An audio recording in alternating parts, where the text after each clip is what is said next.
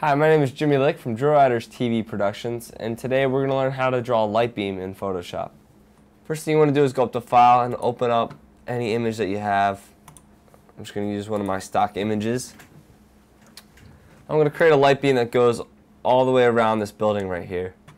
So the first thing you need to do is duplicate your file. It's Control-J, and then take off the background layer.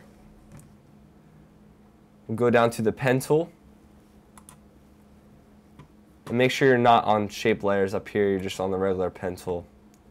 What we're going to be doing is just making points in the middle of this building. So I'm going to click once, go up about 1 inch, click again, hold down Shift, and drag out. And you can see how that pen tool doesn't go all the way out. So what we'll do is Control minus to zoom out a little bit on our image there. We'll try again, click once, go up a little bit, hold down Shift, drag out, and there we go. Now we have our light beam will start to go around our building. And just keep going up every inch or so and dragging out. Next thing you want to do is get your brush tool. Click on it. Make sure your brush size is about 40 or so. Your hardness needs to be all the way down. We can make this brush size a little bit bigger. 200. That looks good. Okay. Next thing you want to do is create a new layer.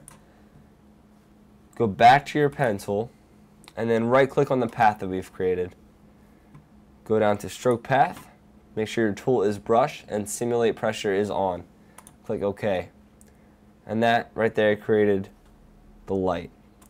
Now we can go to work path in the paths layer and delete that path so the pens go away. We're back to our layer. Now the last thing you want to do is click on a mask and go back to your brush tool. Make sure that black is on. And just start deleting where it goes behind the building. You can toggle back and forth between with X if you erase too much. Goes around, comes back, erase this one. Make my brush size a little bit bigger using the bracket tool. Pressing X to fix any spot that I mess up on.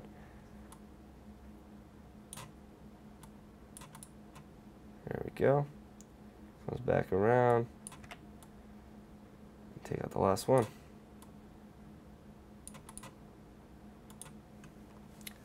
And that's pretty much how you make a light beam in Photoshop. Last thing you want to do is go to File, Save As, and resave your document. That's pretty much it. I'm Jimmy Lick from Riders TV Productions. Thank you for watching.